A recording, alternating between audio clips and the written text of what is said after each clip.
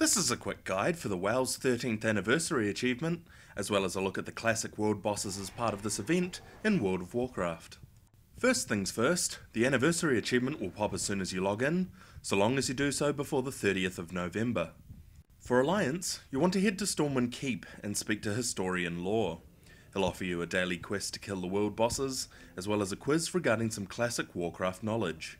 For Horde, you'll want to speak to Historian Jupar in Orgrimmar. If you're Alliance, you want to fly down to Blasted Lands first for Lord Khazak. These fights are really easy and offer some great 900 eye level loot, which also offers some rare transmog skins as well. No need to go through the mechanics here, as they're essentially tank and spank, with a couple of things to move out of.